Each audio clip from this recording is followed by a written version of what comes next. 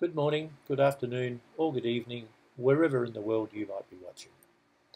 One of the ongoing problems for those of us who create our websites in Weebly has been the problem of making anchor links that work on a page. There have been many reports in the Weebly forums to this very extent. So I'd like to show you a method that works in Firefox, Internet Explorer, Safari, and most importantly, Chrome. So what I'm going to do is to place an anchor at the bottom of the page because I want to be able to click a link at the top of the page that takes me down to here. The first thing I need to do is to include an element, the embed code element, and when I drag the embed code element across, I need to click to set custom HTML and then edit the custom HTML, and I type in this line of code. First of all, I place a paragraph tag, followed by the A tag, followed by ID equals, and then the name that you wish to give the anchor. We'll call it bottom. The reason, incidentally, that I use ID is that the attribute name is no longer recognized in HTML5. So use ID equals then your page name. Now we're going to close the tags. We'll first of all close the A tag, and then we'll close the P tag using that particular type of coding. And then I click away to save the code.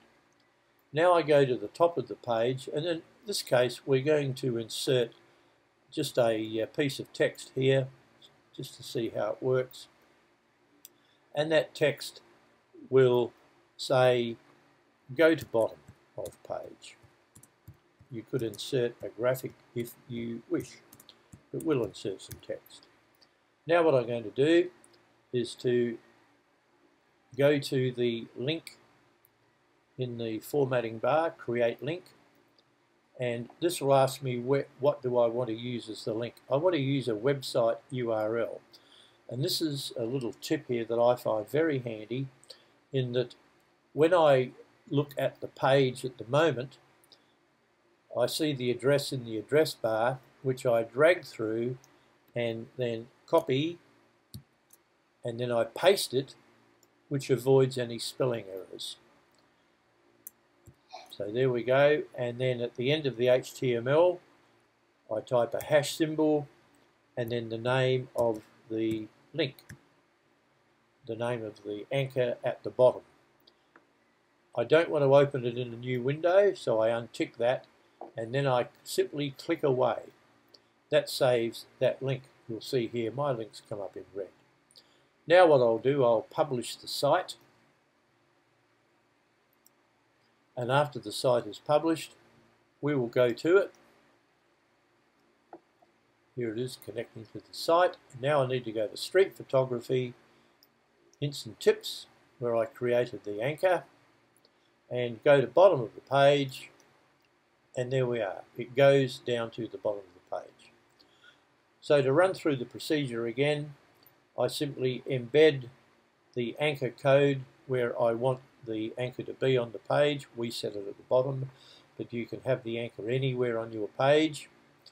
You use the code that I showed you, and then the somewhere else on the page you refer to that particular anchor by using the insert link from the formatting toolbar. So it's quite simple, and the beauty about it is that it works in almost all of the browsers. I haven't been able to test it in Opera because I don't use that browser, but I can guarantee you that it works in Google particularly, which is where a lot of people have a problem, and that is the reason that we use the paragraph tab in the code when I'm setting up the anchor. So thank you very much for watching. I do hope this has helped solve your problem. Don't forget to give us a thumbs up and any comments that you might like to make. Again, thank you for watching.